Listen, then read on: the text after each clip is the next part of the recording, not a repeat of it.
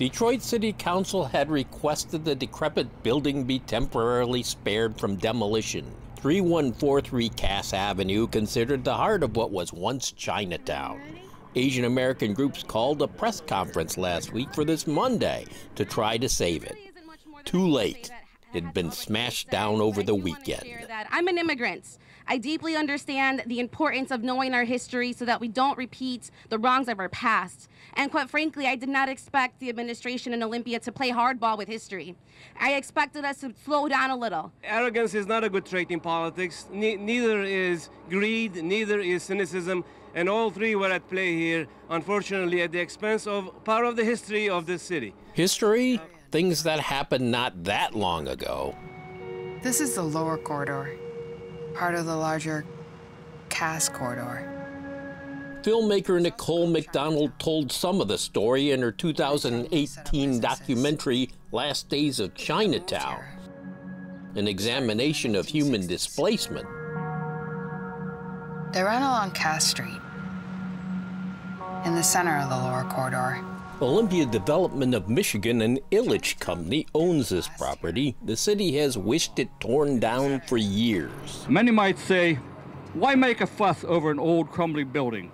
The fuss is not so much over a building, but over the spiritual loss of a once alive and vibrant community.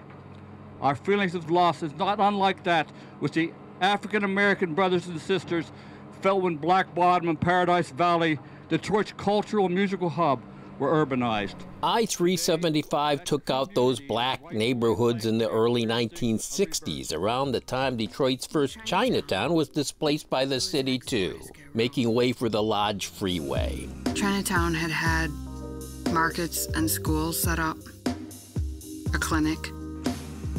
There were 53 restaurants and over 3,000 Chinese people living there. So then, the business district moved to Cass Avenue south of Mack. They set up markets and restaurants again and had festivals in the new spot. But the new Chinatown, it never became what the original place had been. And a lot of Chinese felt their neighborhood had been destroyed in the move. I think basically during the 80s, it was shutting down. Chinatown was dissolving. Here's Chinatown then, as seen in the 1987 film, Who Killed Vincent Chin?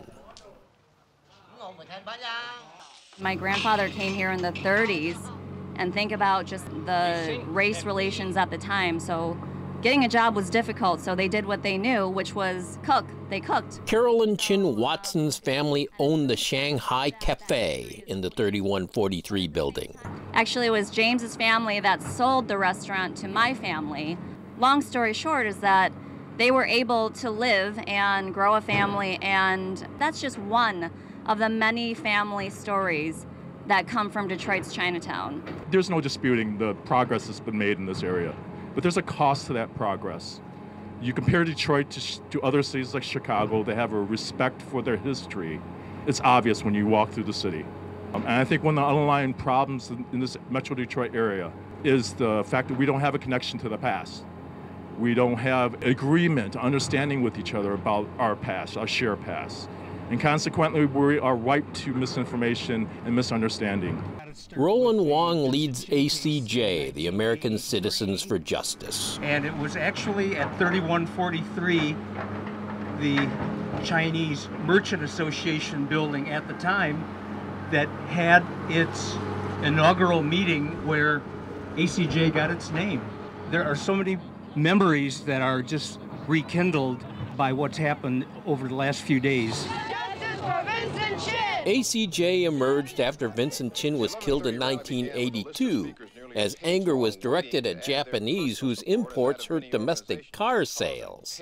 Asian Americans joined together, found a voice in the protests. This is a ground that is historic, because it actually was key to a movement that centered around Vincent Chin, but then spread nationwide.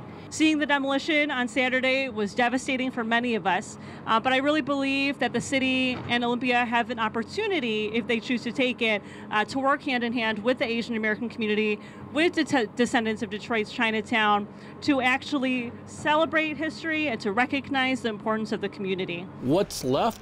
The long-closed Chung's restaurant, a couple more buildings, and a few reminders of the Chinatown that was. I'm dedicated and committed to ensuring that we do designate Chinatown as historic. It is not yet, and we need to. It is a must. We have to do that moving forward.